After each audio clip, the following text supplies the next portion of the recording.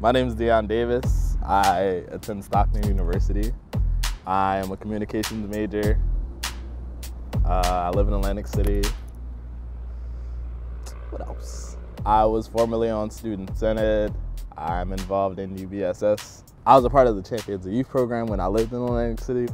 My name is Christian Moreno Rodriguez. I'm 22 years old, and I'm a recent graduate of Stockton University, class of 2017. I interned for my local city council. I interned for the late great Senator Whalen. I interned for places all throughout Atlantic City, and that actually afforded me the opportunity where I am now, interning for Congressman Raul Grijalva of the Arizona 3rd District and co-chair of the Congressional Progressive Caucus. I was born and raised in Atlantic City. I went to elementary school up to 5th grade in Atlantic City. And then I moved away for 5 years and I came back.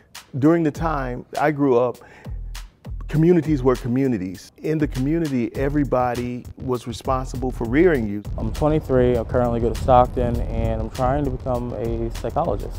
I want to open my own private practice, and I've always felt like mental health is a thing that in my community isn't really addressed. So I wanted to open up ideally a community health center kind of thing. I'm born and raised right here in Atlantic City, New Jersey. As a matter of fact, we're sitting right in the neighborhood where I grew up on Drexel Place, the Stanley Homes Village. Graduated from Atlantic City High School in 2003, went off to college, graduated from Stockton in 2008, and then got into education. That's where I'm at now, teaching almost 10 years. I don't know, Atlantic City kids are just rough. I love them. We're all rough, but it's good that we have that tough skin, because once we get out into the world, a lot of things don't, well, I find that a lot of things don't really faze me. I lived in Pleasantville, I moved to Galloway, and then I came to Atlantic City. Once I came to Atlantic City, I was a proper talking young man, and they were like, who are you? But they were so, they loved me. But they really toughened me up, because I felt like I was really fragile, my ego was fragile. I was really quiet, and I feel like them roughing me up and them getting me to be a little tougher and really speak up for myself and not be passive. I feel like that's an excellent trait that I gained from Atlantic City. The place where we're sitting at the moment, was a very large Hispanic community that was oftentimes undocumented. And so, growing up, you're not really cognizant of that fact, that the people around you, are in danger at all times. But when I was in the 6th grade, my mom sat me and my older brother down. She explained how she came to this country as well, how she and my father came to this country, how they had to cross the desert, the rivers, the creeks, walk, run, sprint for 3 days on end, very little water, very little nourishment. She explained to me the deal they had to make with the coyote. She explained to me the truck that they were stowed away in. The thing that scared me most about my mom's story when she told us what happened was that they were actually captured by Border Patrol in her first attempt, and they were processed through the system, and they had to return to Mexico and cross once again. So they didn't make that trip once, they made it twice. And that fear always stuck with me. And being raised by the community, the fear was at large. And to me, that's when I truly woke up. In the 6th grade, I knew I wanted to become an immigration attorney. In the 6th grade, I knew that there were people around me that needed my help, that needed help in general. And if I as an Atlantic City citizen can do anything to help, that would be my mission in life. It was such a big deal in elementary school to take instrumental music lessons, so I picked the trombone in 4th grade, and so I found myself a lover of music, and so I explored that for a while, probably I think until 11th grade. So music was what I enjoyed, and also I always enjoyed school, so I always enjoyed learning, and I always wanted to be a teacher. From the time that I went to kindergarten, I wanted to be a teacher, and that never changed throughout my education experience. When I was in AC, I had a weird little group because I saw like all those things. Like you had your sports kids on various programs. I had friends who were in there, especially once I got into Atlantic City High School. Like I have friends on the football team who played basketball. I knew half the cross country and track team, but that was never really my thing. I was like a weird hodgepodge of a bunch of different groups.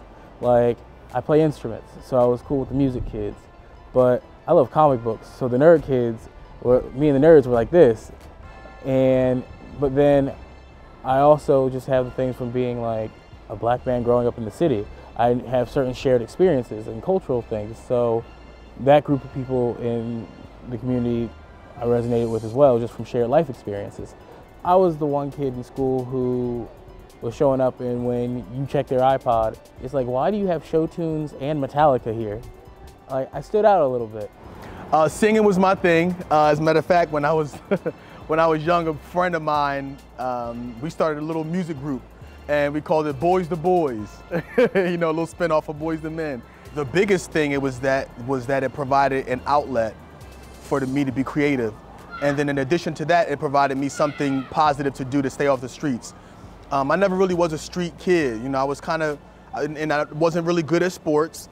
You know, so I didn't have the basketball and the football to go to.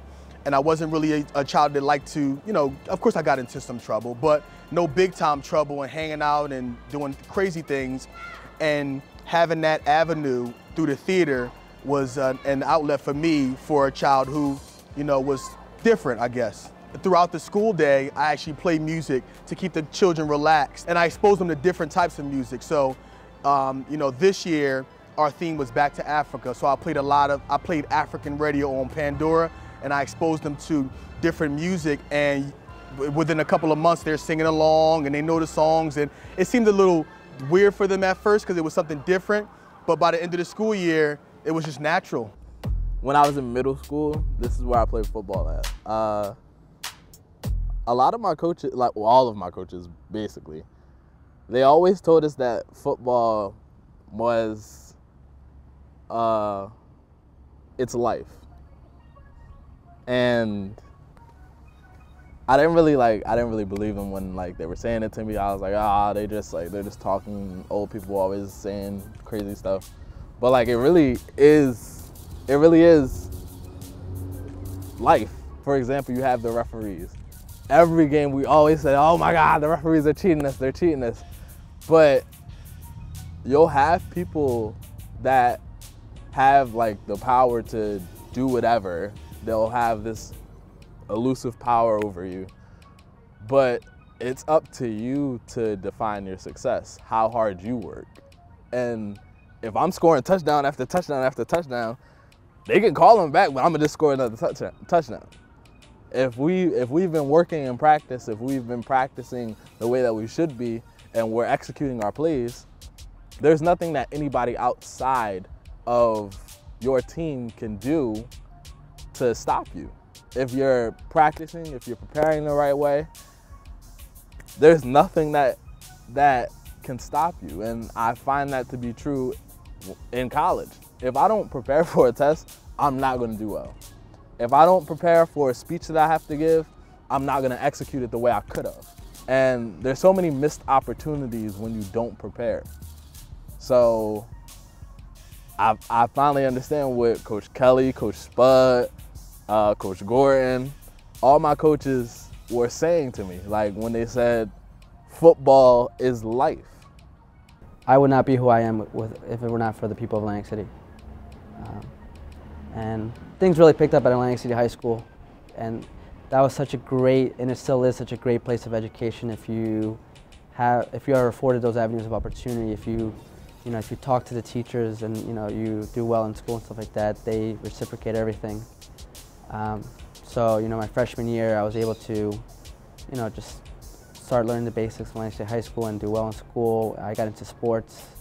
I did soccer, crew, my freshman year, and then I actually became a varsity runner for Atlantic City High School. I ran the last 3 years of my high school career under Coach Timothy O'Donnell, and that's where I really found myself with running. Towards the end, I was captain of the team, So, that really influenced me a lot. And it gave me some leadership qualities that I was able to look into.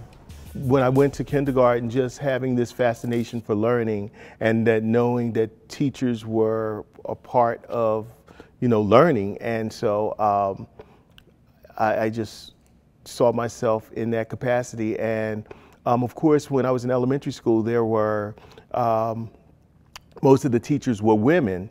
And so, and then yet in the upper grades, particularly in the lower grades, and then there were a few men in the upper grades. So when I realized that a man could be a teacher, I was like, okay, that's what I want to do. To see an African-American male standing before, them in the classroom is really significant, given, the narrative in this country about African-American men.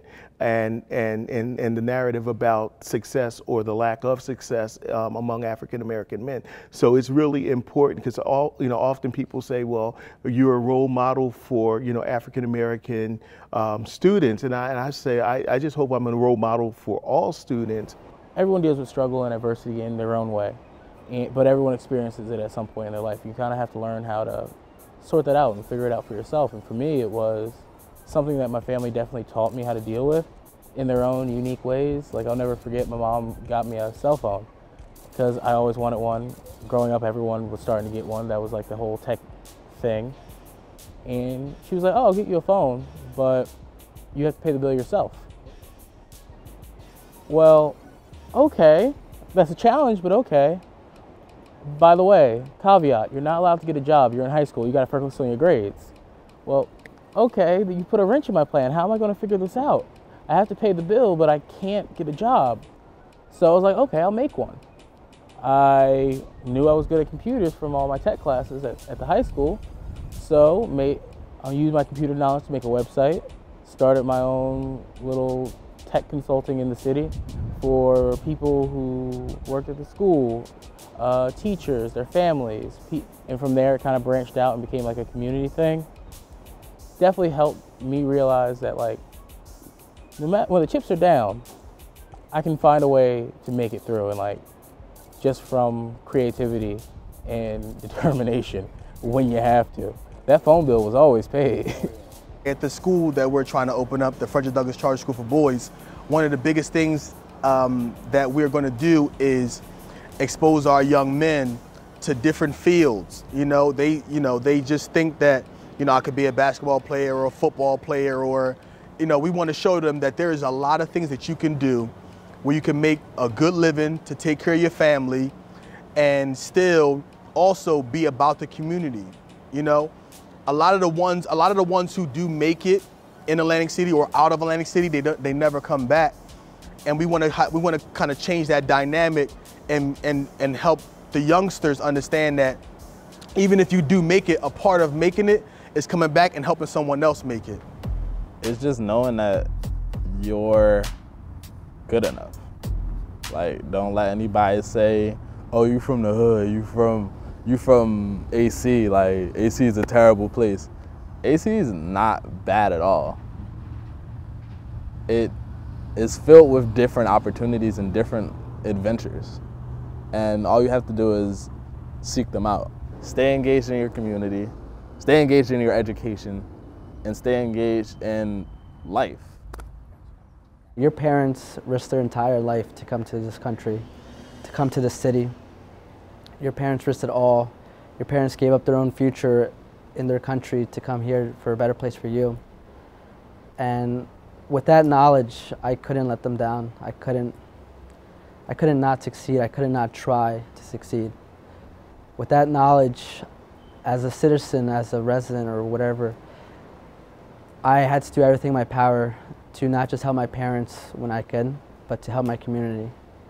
And whether that's getting an education, whether that's being a model citizen, whether that's just doing the right things at the end of the day, if I could do it, I would. And for me, going to Stockton University is one of the best choices I made. It made my parents so proud as a first-generation student to come. Whatever your goal is, whatever your dream in life is, pursue it. And don't ever let anybody take it away from you. Don't let anybody tell you no. And in fact, I always tell students, you know, even applying to college, and they say, well, you know what, my grades are so bad, I don't think I'll get into, say, Stockton. I said, well, you can apply and let the admission person tell you no. Let somebody else tell you no. Never tell yourself no. Don't count yourself out. And so whatever your goal is, be persistent. And also whatever you want to be in life, in terms of a career, be the best that you can be at it.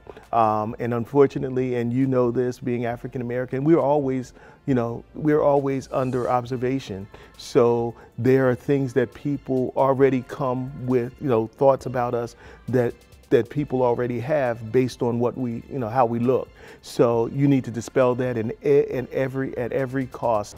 Once I was put in a situation where there was opportunity and there was something I could do, I immediately seized it.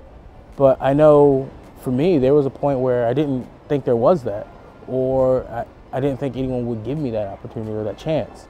So for me, I think it's about providing for people something that they don't see for themselves. Letting them have a chance to not show others, but show themselves that they can do. Because that's what got me to where I am. Being put in a situation where I have to show I can do something. And once I show I can do something, as I said before, once you do it, you can't say you can't.